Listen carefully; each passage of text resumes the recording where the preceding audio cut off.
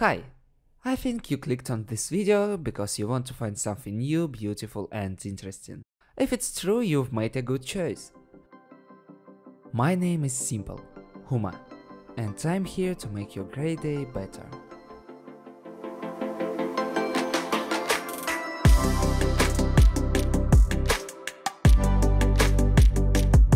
First time I played Minecraft more than 11 years ago, and recently I understood that over this time I didn't have any full survival game. At all. That's example how you can be devoted to something, overcome thousands of obstacles and you will pass something simple. So that's why I'm nice to greet you on my Minecraft Let's Play Vanilla Adventures.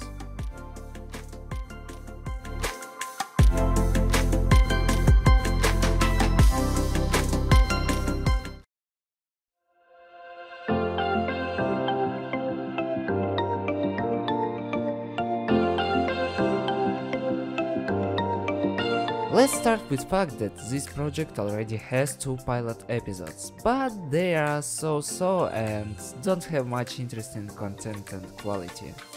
Let me introduce you to our save. There we have lived for 100... give me a minute, I will fix that.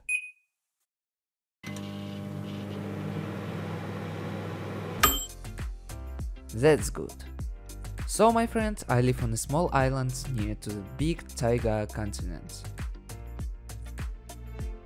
Around there only coldness, freeze, ice, rocks, taiga, and somewhere beyond we can see something warm. Like we are in... morgue? Here you can see a little storage with a big chaos in it.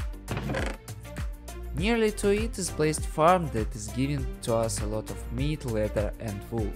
Here is also fishing place, sugarcane farm and a mineshaft. Let's go further through the bridge. Here is placed beautiful field of wheat, which I was building for 2 hours. 2 hours! And you can say, Huma, you have so much different things and you don't have diamonds. Why? The reason is simple, I am thrifty. Okay, you may say that I'm Jewish. I am planning to get 3rd level of fortune, enchant a pickaxe and dig many diamonds, so we need villagers. Where can we find them? Well, lucky for you, I've been exploring world and found one village not far.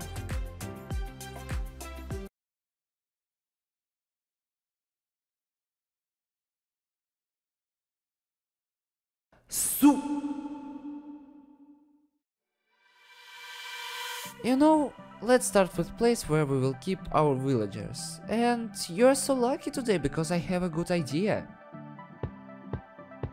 Huge life complex, all life facilities, water, meal, warm. Yes, it's cellar. Living part have 2 places for farmers who will grow food, and peas that we will place here later will increase food growing speed. Let's deliver villagers! I won't tell about how hard it was to deliver first villager. I was digging, swimming, unstuck, dig again. I wish you will never know that. But villager was delivered. And now please leave a like and subscribe because I lost too much time to translate that video, so you can now watch it. And there are many videos that you will see later. Nice! We need 2nd one to grow up our village population. By the way, I've traded with our new neighbor. Dragging new villager, placing him and waiting until they will make 2nd farmer for us. After time, village population increased. Nice!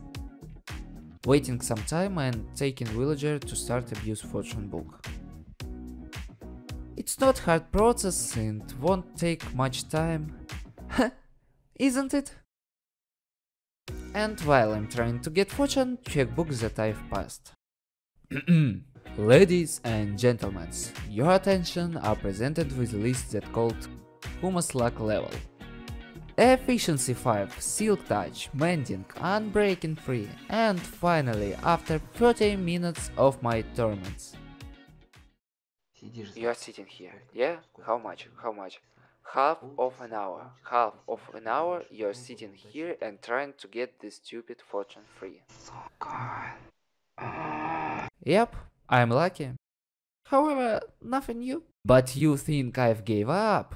Yeah. Oh, I mean, no. I've proceed sitting and say to myself that I won't be calm until I'll get fortune free book. And after 10 more minutes...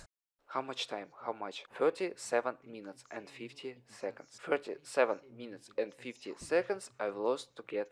Let's go! Buying the book, crafting diamond pickaxe of diamond we have, crafting the anvil, enchanting on efficiency, my ending fortune... Not enchanting, trading with villagers, getting an experience, giving to pickaxe good name, and finally go to the mineshaft.